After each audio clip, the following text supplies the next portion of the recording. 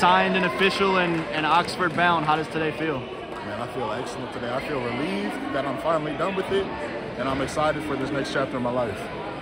Yeah, I think the last time I saw you in person, you were, having a really nice day at an LSU camp, and that's when things were really starting to pick up.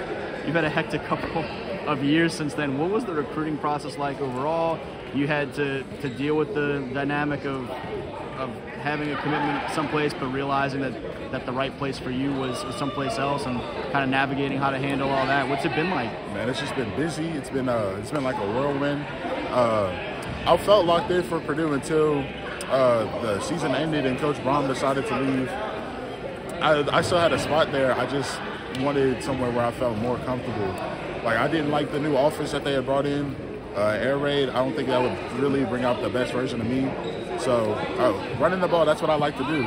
So I went to one of the best running schools in the SEC. I was about to say, you like to get out there and maul some running lanes open. Yes, what else stood out about Ole Miss? They'd been a program that you'd certainly been aware of, had some connections with for a while, but when it came time to weigh, all right, we've got some things changing here on the Purdue side, what's going to be the right move for me? What else stood out about Ole Miss other than knowing you get a chance to go run block? Man, it just felt comfortable. It just felt like home. When I got there on campus, I saw a lot of familiar faces that I already knew of. So getting there just helped me a lot, really. Like, it just helped me see that I could really call this place home. How do you feel about going to be an SEC football player?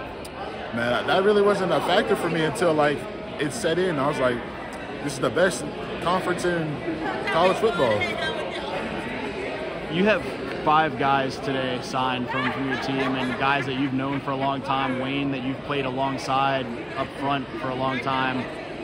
What is today like, just to have such a nice group having a chance to go realize these opportunities at the next level? Man, I'm just proud of all my brothers out here, man, fulfilling their dreams, and I'm just hoping we can all get there together someday.